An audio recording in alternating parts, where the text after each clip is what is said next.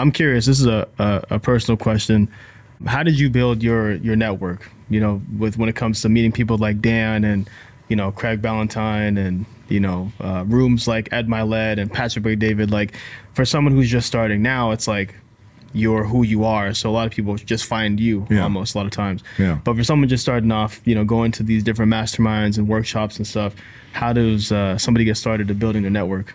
Do something that's noteworthy. Like, the people who I was trying to meet had already heard of me because, oh, you're the guy that started Fit Body Boot Camp. Oh, yeah, I saw on Inc. 500, Inc. 5000, Entrepreneur Magazine's fastest growing franchises, Fit Body Boot Camp. I didn't connect the dots that was you, Bedros. Like, holy shit. So people will take notice. And some of the people were like, yeah, man, I know who you are. So I just had to go to an event as a guest. Like, I literally bought a ticket and would go to an event. Like, hey, whatever, Bob, you know, nice to meet you. Like, wait, you're Bedros Keuilian, Fit Body Boot Camp? Yeah, I started Fit Body Boot Camp. Oh my God, what are you doing here? I'm like, I'm a big fan of your content and want to learn. And, you know, before you know it, they're like, hey, let me put you on my podcast or let's do something together. People want to be brought into a network without having any value to add. It's almost like if we start a tribe, if the world went to shit, if China, God forbid, drops a nuke on us, right?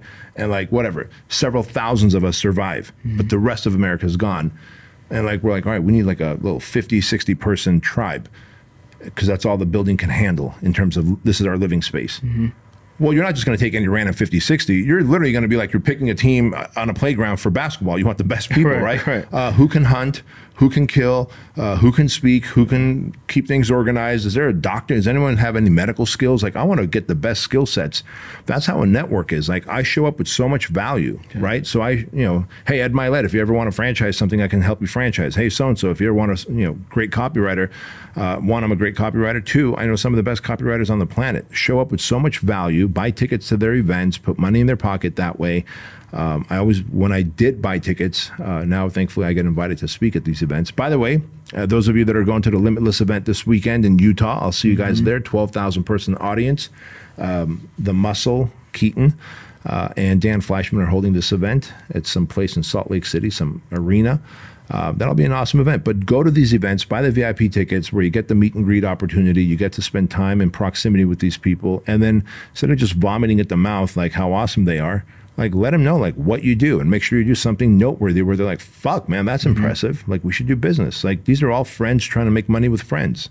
And you might be like, well, I just want them to be my friends. Sorry, bro, we don't have time for that. We like making money and we do a lot of good with our money. I donate my money to Shriners Children's Hospital. I donate my money for Toys for Tots every Christmas. I donate my money to, I've got 97 kids adopted through Compassion International.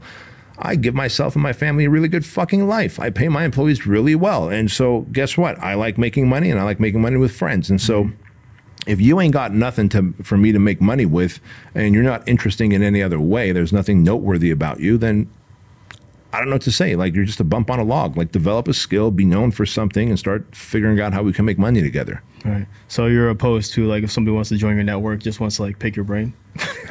I'm just kidding. I don't want to trigger you. I'm just kidding. I'm playing. I just slam the laptop and walk out.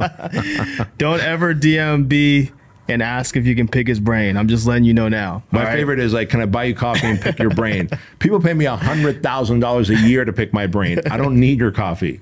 Plus, and I know people are going to be like, oh, well, I thought you were a generous person.